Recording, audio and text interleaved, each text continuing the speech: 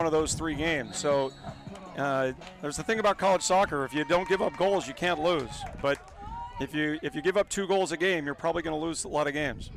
Early and quickly back in on the corner and quickly into the box. West Virginia still threatening and just wide of the far post. Yeah, Kamani doing a good job of coming out for that, but what you want to see is when your goalkeeper comes for a ball like this and he punches it away, somebody's got to drop in and cover that goal. Matchups, when you talk about James Madison, you talk about Marshall as well. Yeah.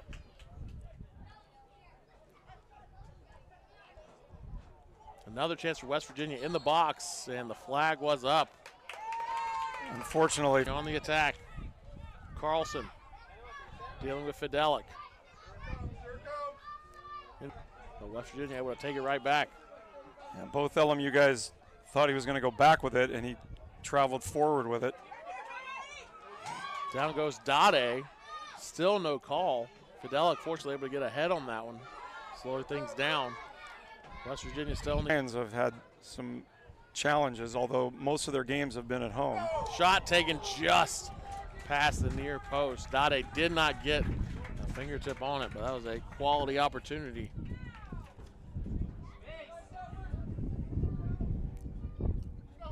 Just wide. Couldn't quite tell who took it.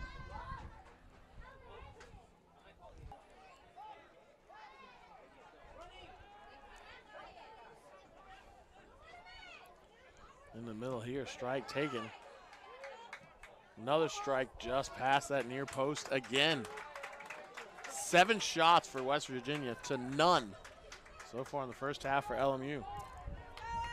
Yeah, I mentioned this last game. It's an adage in college soccer out that the Lions are going to jump, but we'll see.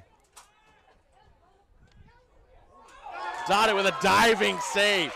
That had goal written all over it off the far post, and he laid out to keep it out. This is what Kamani does so well. I mean, that extra length makes a big difference, and that thing was going in. He had bent that perfectly. It was going inside the post. Fantastic shot, fantastic save. There it is. Wow.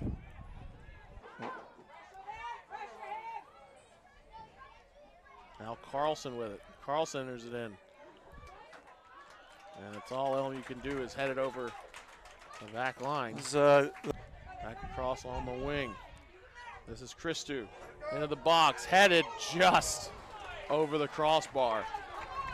LMU getting away with it by the thinnest of margins right now. What a great cross that was. I mean, it's been absolute domination by West Virginia. Not the best of strikes right there. It was a tough one trying to get it right on the bounce, but yeah, well errant. He was forced to do that because there was a lion all over him to have to play it. Now entering the match, player number 34, Nacho Macias. Macias going to check in, the sophomore from Madrid. Now entering the match, player number 12 is... Have some good height, though. I know Braden Fidelic's a big guy in the back. And there he is getting his head on the ball, but that was Hernando able to get to it as well. But nothing doing for the. Because here we go, West Virginia's back in past the penalty spot. Yeah, it's Yanka. Interesting decision by that one, and that'll do it for the half. LMU able to keep the Mountaineers out of the net. The Mountaineers, however, able to keep a 0 in the shots column for LMU. Is pretty much 3 against 2 in there. So, but Akeem is the guy. You got Midas Smalls up in there now, and we'll see. And Morgan starts the second half on the bench. And I still have to get my hand up to be able to see the field real clearly right now. It's a tough sun coming across. Trusner had to go past him. And the Mountaineer got a chest on it, but not it. Back out to Gamero. Need to get a cross in here. They do. But well too far. To the wing, looking for Ewald.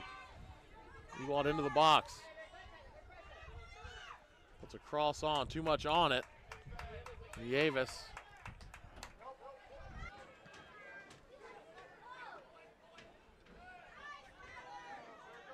Strike taken, ooh, knuckleball just over the crossbar. Very well struck. Kamani likes those when they miss the frame. He did a good job of bringing that down with his first. Into a multitude of things. Jorgensen with a strike, punched away by Dade. Off another LMU player. Yeah, that's what's required here in the box. They're sacrificing their box. So did a good job on that one, pushing it wide. Nicked off of LMU head, I believe. That should be a UCU corner kick. Again, very dangerous set piece to be able to whip it in towards the back post. Almost got in, but came off a LMU head. I believe our Publix Ewald looking for the deep throw in. Into the box. Goes by the near post. Get the number on that was Carlson. A lot of bodies between the ball and the goal there. There's a lot of, it's like a white wave through with a late goal and stun these guys. Yanko dealing with Fidel. Yanko still with it. West Virginia looking for the far post and just goes by. Mountaineer got a head on it.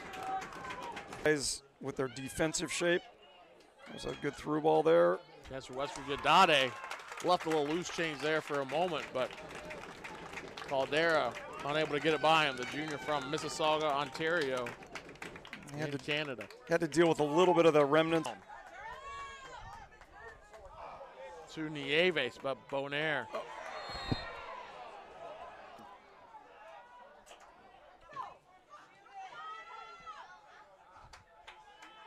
Cross. Just past the far post. There were two Mountaineers lurking at the back post too.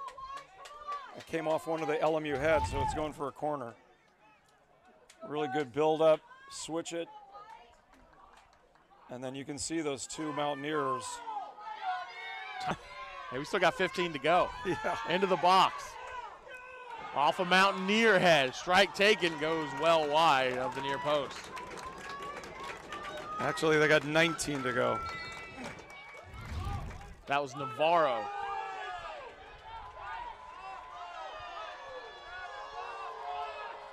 It's opened up some space at the other end, though.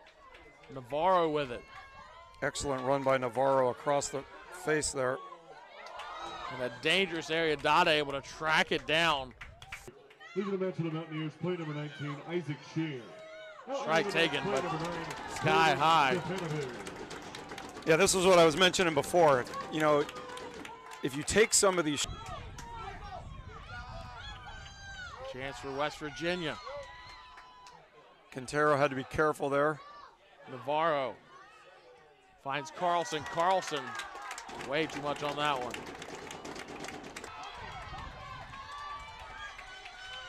Negotiating Trusner again. Gets by Trusner. Rodriguez there in support. And it'll be a UCU corner kick with 30 seconds to play. Yeah, like I said, 2 or 3 chances. This is at least the second one. This is Sam Clark.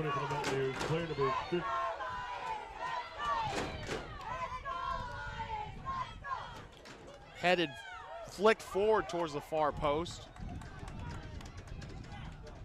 Let's go out of bounds. West Virginia trying to quickly get it back in. 10 seconds to play. 8, 7, 6, 5. Into the box. 4, 3. Just past the near post. And LMU survives 25 shots to just 2 to earn the draw. Wow.